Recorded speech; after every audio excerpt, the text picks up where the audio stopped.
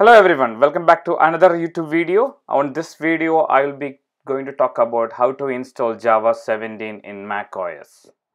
Java 17 is the latest version on the market. Before we begin, please subscribe to my channel if you haven't already. Okay, let's go to OpenJDK website. This is OpenJDK website. Let's look at where is the download option. That's weird. We didn't see an option. So let's 17. I just changed the URL to 17, right? Okay, I couldn't find it. Let's see. Let's find it together. Yeah, those are the install steps. Okay, so let's go to this URL. This is the right URL if you want to go there. You can just say that in a JDK 17. You will see all the versions up here, all the way from 7 to 17. So if you click over here, not that link, just looking for that exact link. Let's see.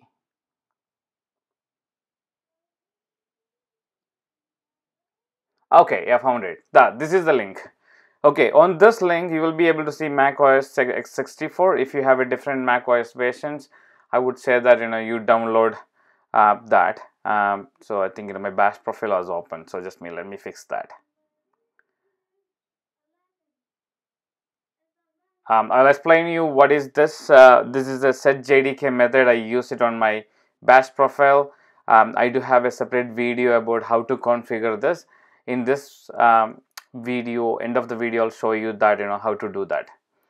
So now let's look at what is the current Java version. I do have it. It is Java 1.8, and I can switch back which is easily by using this this method to different versions. I will show you that in detail in few seconds, but let's download that macOS 64 version right now.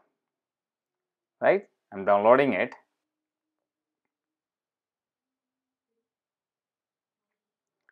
So this is the first thing you have to do. Just download the right version of tar.gz file on your local machines. Once you downloaded it, you can see various versions up here. You can choose which one you want to download it. Once you download it, you will be able to see this on your download folder, and you can extract that. Once you extracted it, you need to go to a library, Java virtual machine, and copy this extracted folder to that the virtual machine folder. It will ask you to enter your sudo password. So once you see that, I'm going to open a fresh iTerminal. Just try to increase the font a little bit. So Java minus version, it is 1.8. So my version default set to 1.8 every time on my command line.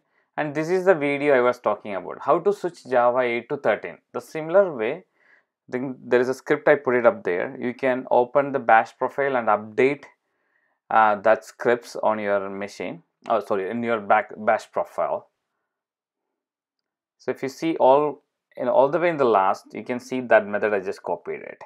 So what is that method? That method will give me the enable a feature where I can just write setjdk and whatever the versions I want to switch to.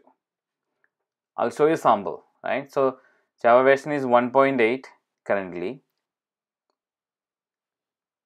So I'm going to set JDK to 13, and now I do the Java version. It is 13. So it's easy for me to switch it in with one command. I think everybody should be using this method if you are a Java developer. And now I just set JDK 17, and then it's Java 17 is up on your command line or terminal. And this is a video, you can look at it. I will post this link also in the description, but you can easily find it on the YouTube channel. Please subscribe to my channel, and thanks for watching this video, and see you later.